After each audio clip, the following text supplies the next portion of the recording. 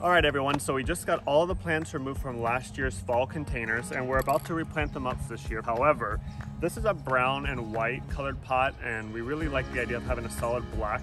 These are about 3 years old now, these pots. They've kind of shown some distress and some aging from all the weather and the sun, you know, and the rain here in Florida. So we're gonna go ahead, we're gonna use just this universal flat paint and primer all-in-one spray paint. We're gonna spray paint it black real quick and then we're gonna get them potted up. So let's see how this goes.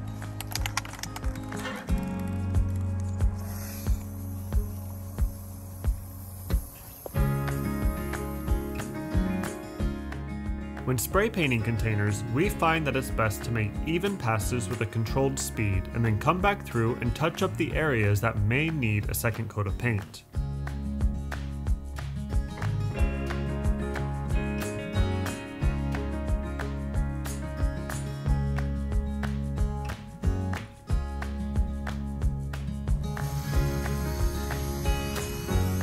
Okay, so we got both containers painted black, so we're gonna go ahead and get some potting soil and some compost mixed it together and fill these containers and get them ready for their plants. So let's get that going.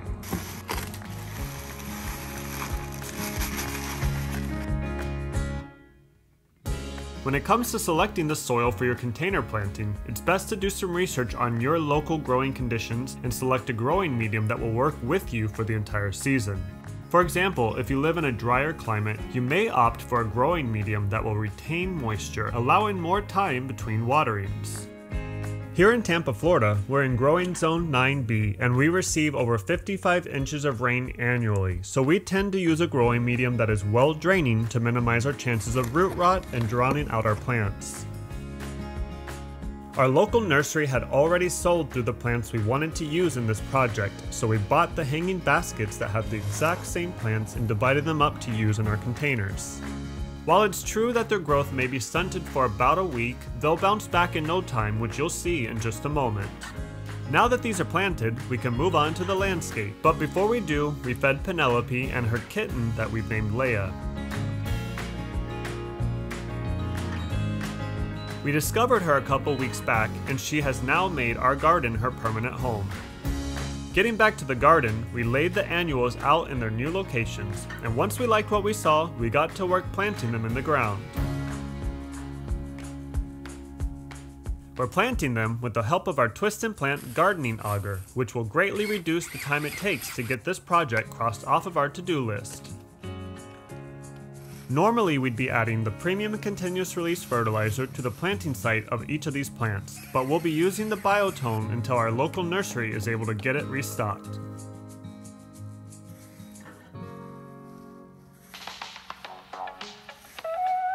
We'll go ahead and get these plants in the ground, and we'll be back in just a few moments with the next project on today's list of things to tackle.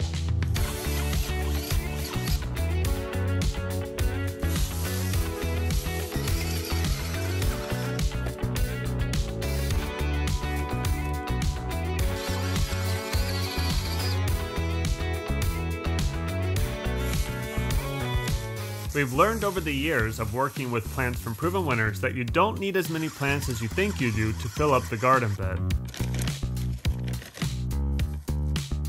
It may look like there's a lot of space between each of these plants, but this flower bed will be full before you know it, and we just need to exercise a little bit of patience.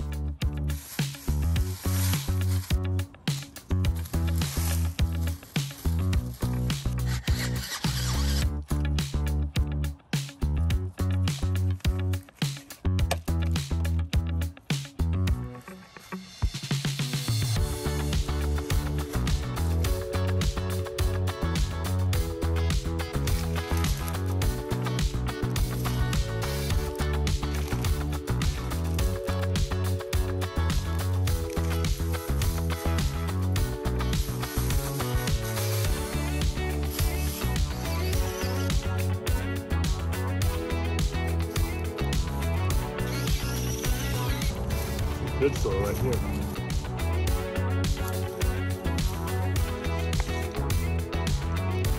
Let's move on to our final project for the day and plant up these containers by our front walkway. For the thriller, we're using one of our favorite Coleus plants called Wicked Witch from the Proven Winners Color Blaze series. For one of the fillers, we're using a garden mum called Autumn Sunset. We're using another plant called Superbena Whiteout that will actually work as both a filler and a spiller. Lastly, for the true spiller of these containers, we're incorporating a plant called Dichondra Silver Falls. These are actually one of our personal favorites for hanging baskets or containers and plan to use them again in upcoming projects. We then quickly duplicated this look in the second container before coming through and giving all of these plants a good drink of water. We love that we're on a well for our home garden, even though we have a hard water profile. We just usually refrain from watering our plants in a way that gets the foliage wet, with the exception being right after we plant them.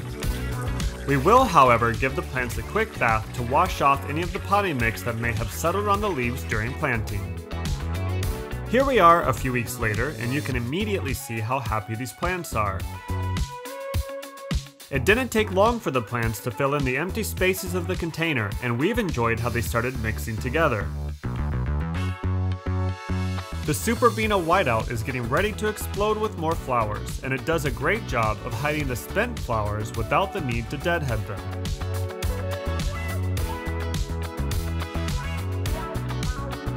It's even giving this Coleus a run for its money and growing into any available spaces.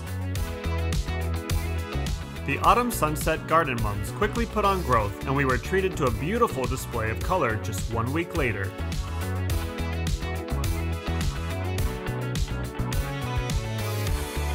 Even after being torn out of the hanging baskets they came in, the Superbena Royale Romance were no exception. You can also see that the Snow Princess Lobularia were a tremendous success for us in these containers.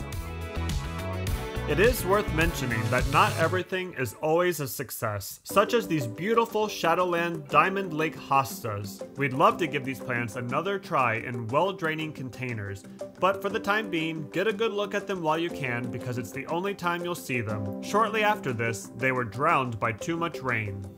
Getting back to the containers though, just look at how gorgeous these plants are doing. Even the Supertunia black cherry petunias that were planted in the landscape really began to take off.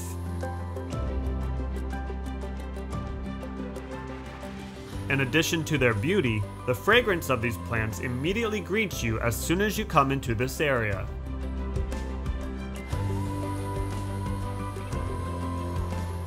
The flowers will be weighed down after a good rainstorm, but stand right back up once they dry out.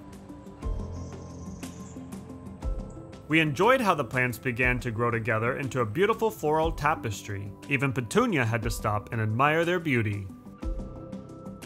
Believe it or not, what you see here is only one Supertunia black cherry plant. Even after below freezing temperatures that took out a few plants that you see on the right, these plants were completely unfazed.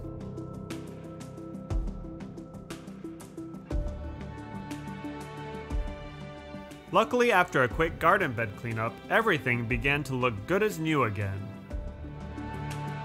We'll link the original video for this garden bed if you haven't already seen it yet.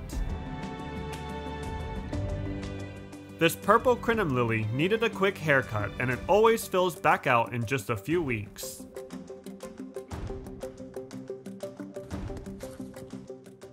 These Lobularia are about as close to the look of snow on the ground that you'll get here in Tampa, Florida. While we were here in this garden bed, we noticed all of the new growth on the Steady As She Goes gardenia shrub we planted just 2 episodes ago. We will enjoy these plants for a few more weeks before we switch them out for the new season. In the next video, we pick up where we left off in the back garden next to our raised vegetable garden beds that we just installed. Until then, thank you for watching, and we'll be back next week.